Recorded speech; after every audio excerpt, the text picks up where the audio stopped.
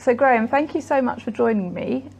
You're a BAFTA award-winning screenwriter and comedy writer, is that right? Yep. But I'm very interested in that you were one of the first kind of high-profile people in the public eye to speak out about what was happening at the Tavistock. Mm-hmm. Why do you think you were one of the first, and why do you think you spoke out when so many people didn't?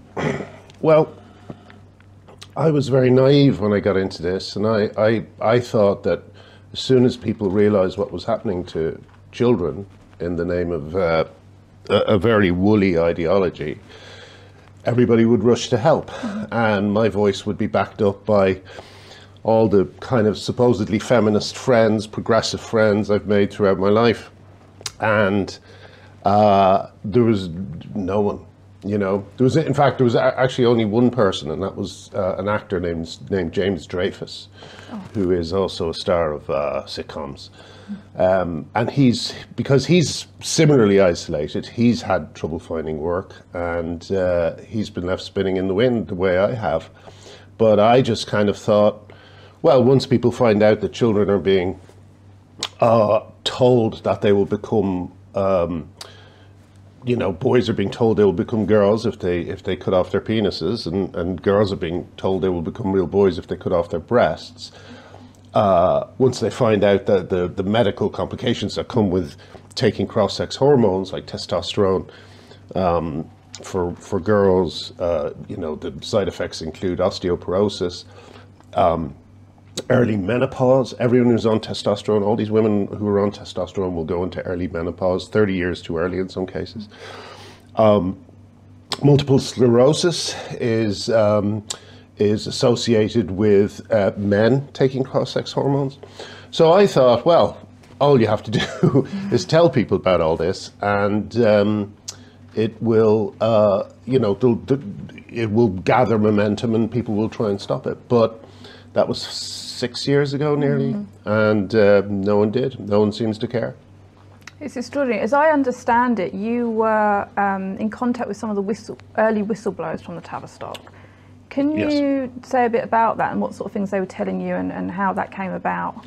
Well, it wasn't really anything other than what they were saying when they were interviewed in reports by Lucy Bannerman in the Times, and there was a famous one where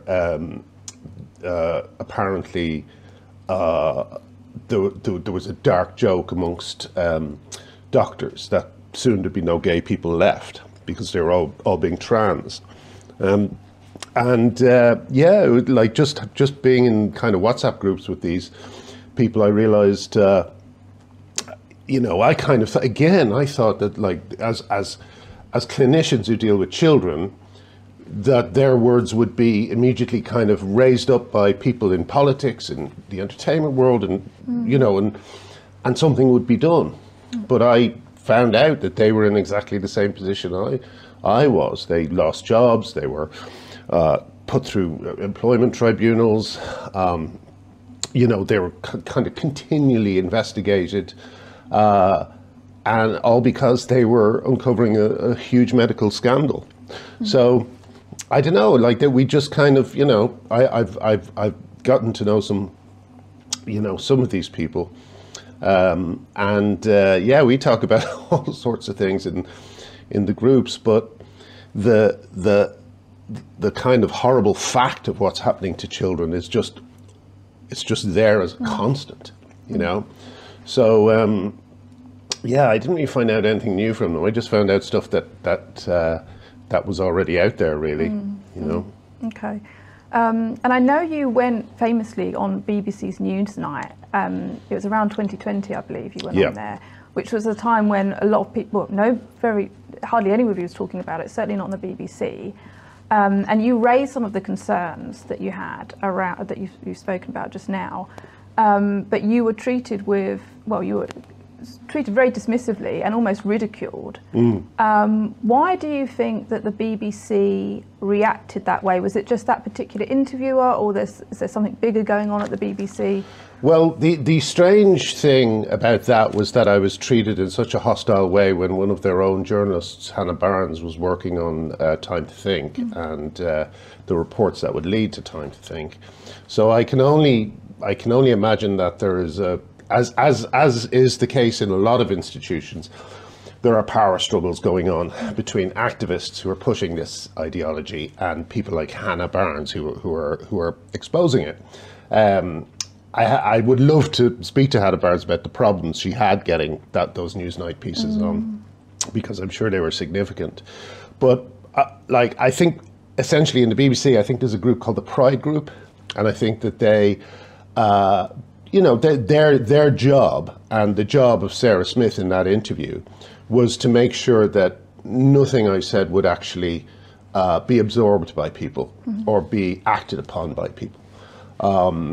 And to that end, they threw at me a Pink News headline that was a complete misrepresentation of an interview I did. And, it's very funny.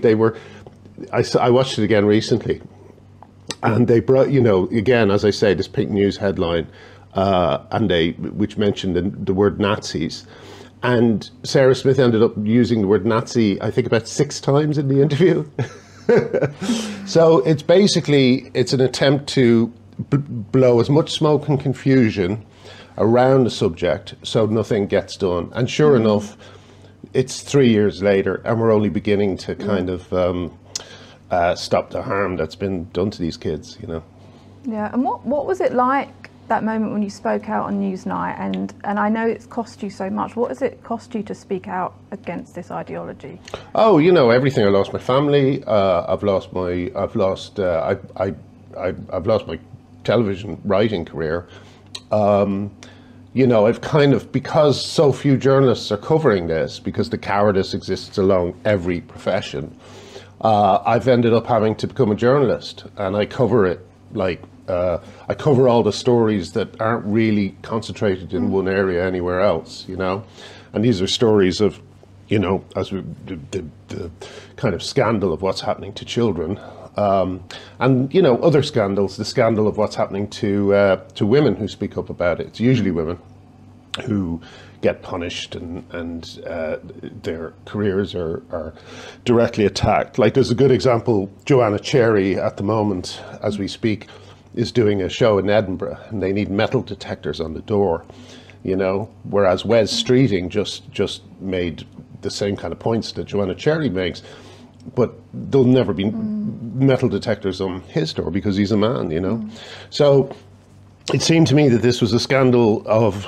misogyny, a scandal of medicine, a kind of mob rule that had to be broken, had to be kind of addressed.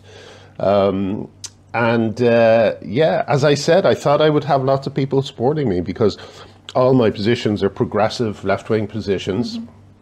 They're entirely consistent with what I've always thought about women's rights and children's rights. And yet, there's just dead silence from my former colleagues. So 3 years on since that Newsnight interview, the Tavistock is now in the process, the Gender Identity Service at the Tavistock is now in the process of shutting down. And it does feel to me like there are more voices coming through, certainly than there was 3 years ago. Yes. What do you think about the state of things now?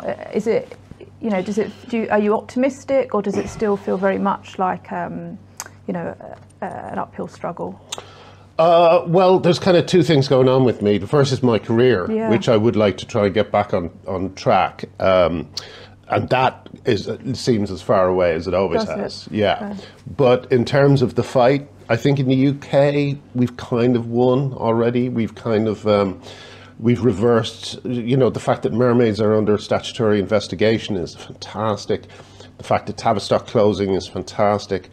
There's more scrutiny on how we got here, and so as a result, the kind of completely incoherent set of beliefs that these people have is being exposed, you know. So I think and I know as well that in the UK we're seen as a kind of beacon for the rest of the world on this matter. So I feel in terms of the fight, we can relax just a tiny bit, you know.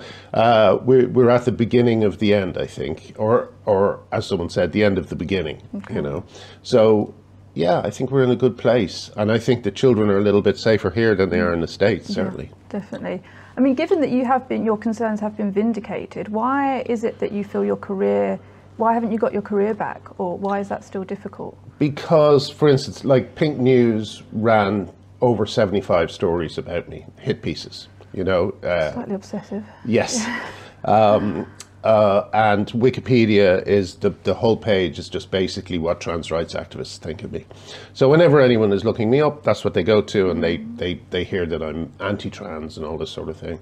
So I always said to friends, like, my career will get back on track when this ideology is completely destroyed, and that's my focus. You know, I want to bury it. I think it's evil. I think it's an evil ideology. It's evil to cut bits off children. It's evil to try and, you know, make women lose their livelihoods. These are pure evil, and it's hard to write comedy when pure evil exists in the world and is actually kind of in some areas winning. So I thought, let's defeat the evil. Let's defeat evil, which is a slightly high bar, and then we can go back to trying to be funny. Okay. I mean, you were talking earlier about how the idea of it being a kind of a grooming. I mean, do you agree with that? Yes, do you see it? There's so many. I think it's the perfect word. I was telling you earlier, there's a speech by a man named Alistair Gunn, and he was groomed as a child, and then as he grew older, he became someone who hunted down groomers online. He said one thing they do is they will establish a relationship with a young man, and they will say, yes, well, the reason you hate your testicles is because you're really a girl. And it might be sexy for you to hit your testicles, and just to see, I'll watch, right? So you have men who are literally online persuading these young men that they're girls so that they can get sexual pleasure out of fooling them and sometimes mutilating them completely. So that's like the hardcore, literal definition of grooming. But there's other forms along the way that are carried out. Some of the grooming is even carried out by people who think they're being, you know, incredibly good, you know. But like, it's, you know, if you tell a child that it's even possible they were born in the wrong body, that is grooming, because it's not true, and you're implanting a dangerous idea in a child's head. So I think grooming has always been the perfect word for what's going on. We're all being groomed into accepting things that we shouldn't be accepting. Another example is children's books written by so-called queer creators. You know, they keep slipping in drawings of women, of young people with double mastectomies. Yeah. Just the little stitches on the chest. And this is portrayed as the most wonderful inclusion.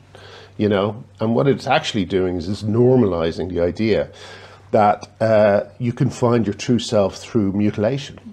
You know, so I feel very proud, because I think I was actually the one that popularized that word.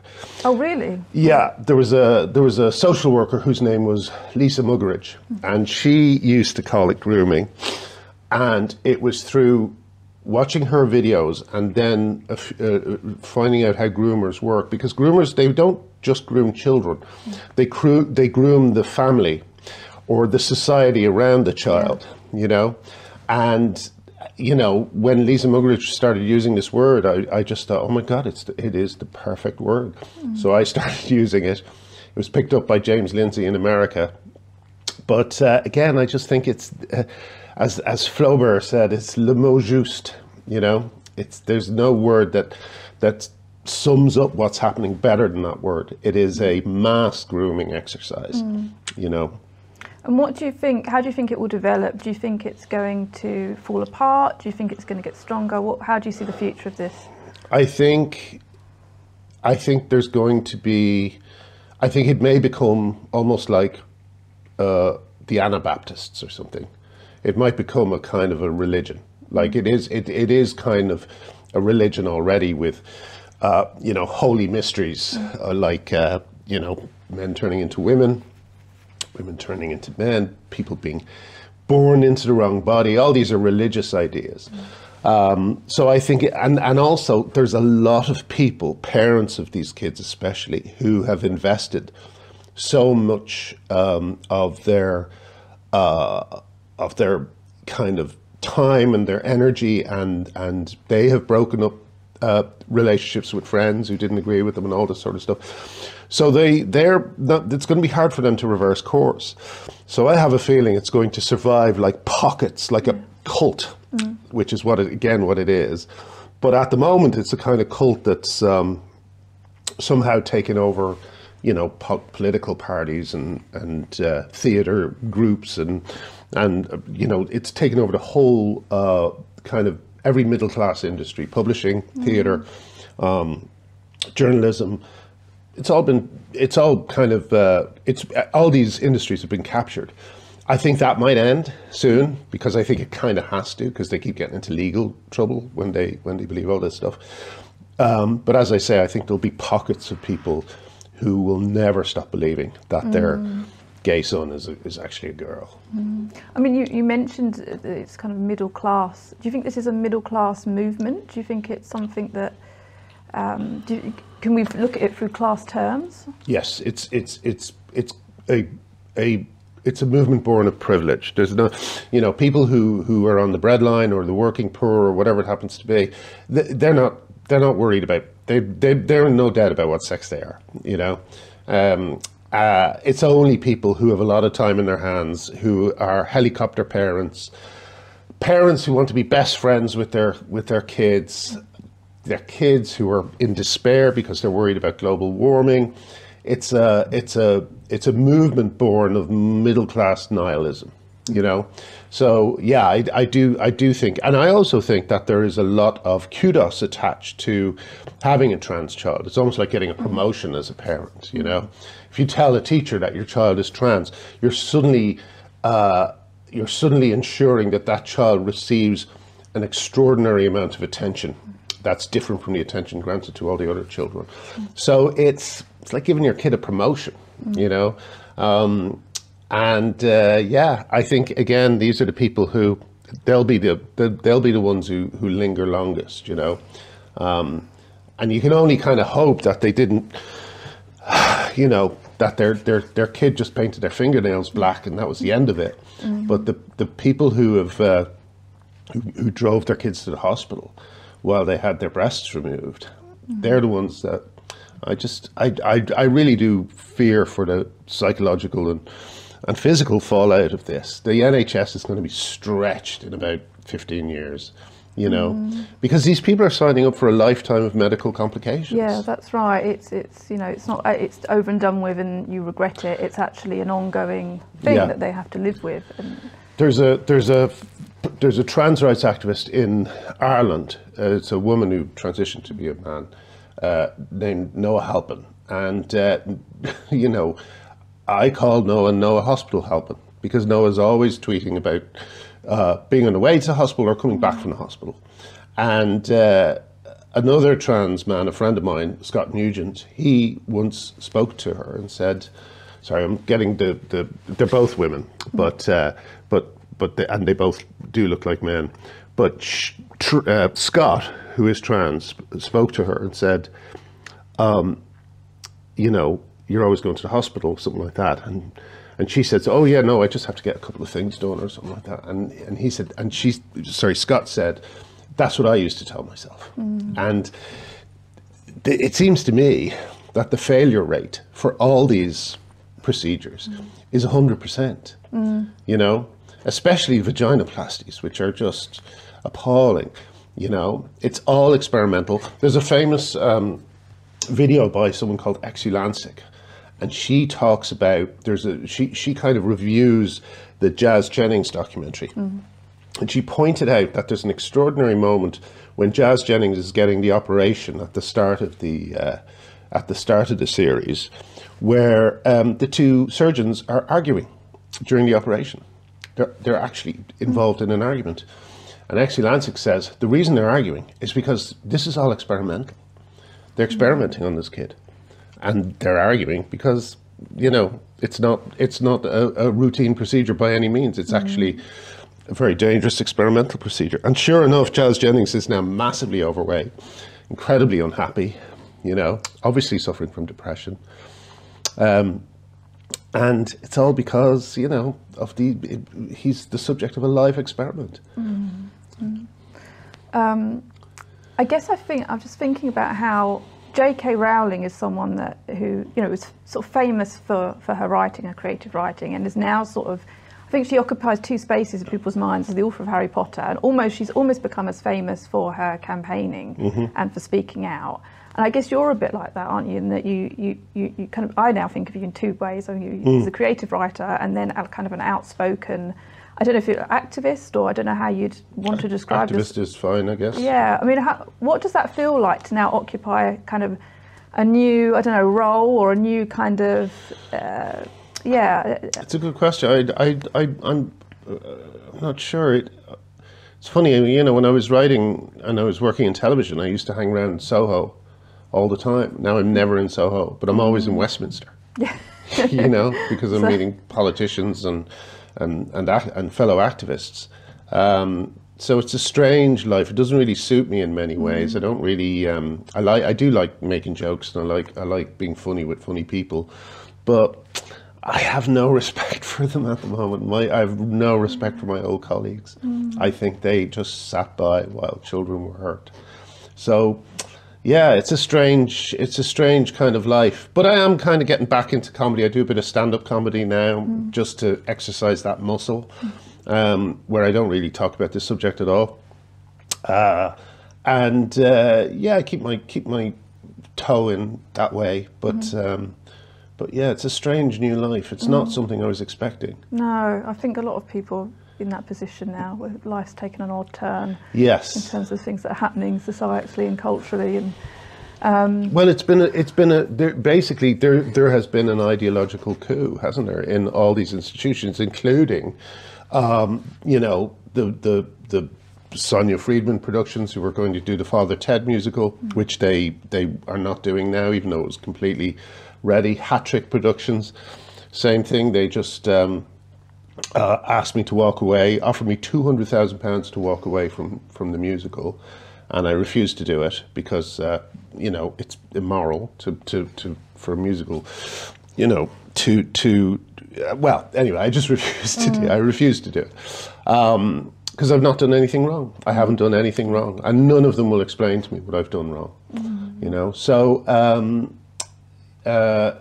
but the problem, as I say, is this ideological coup, which means that, you know, theatres are